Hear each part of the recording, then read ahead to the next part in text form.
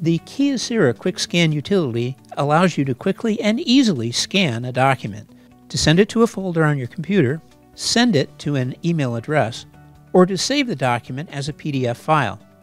To use the Quick Scan utility, open the Quick Scan utility icon. The Kyocera Quick Scan utility opens. On this screen, you can choose from 3 possible scan destinations. Scan to PDF, which creates a PDF file which can be opened immediately on your computer. Scan to folder, which sends the scanned image to a specific folder on your computer. And scan to email, which attaches the scanned image to a blank email form. In this video, we will show you how to scan a document into a PDF file. Select Scan to PDF under Scan Profiles. Click on Browse. Select a folder to send the scanned document.